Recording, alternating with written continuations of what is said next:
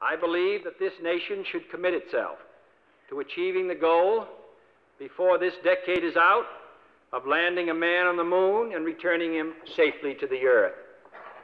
No single space project in this period will be more impressive to mankind or more important for the long-range exploration of space, and none will be so difficult or expensive to accomplish. We propose to accelerate the development of the appropriate lunar spacecraft. We propose to develop alternate liquid and solid fuel boosters, much larger than any now being developed, until certain which is superior.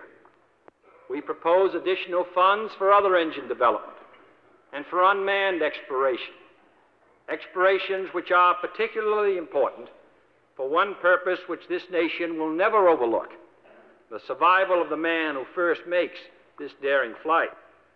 But in a very real sense, it will not be one man going to the moon. If we make this judgment affirmatively, it will be an entire nation.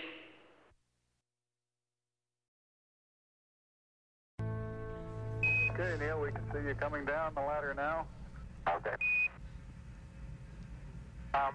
At the foot of the ladder, the limb footpads are only depressed in the surface about 1 or 2 inches. It's almost like a powder. Armstrong is on the moon.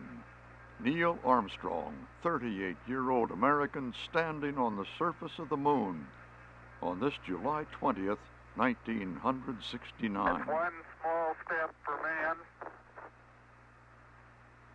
one giant leap for mankind. His quote was, "That's one small step for man, one giant leap for mankind."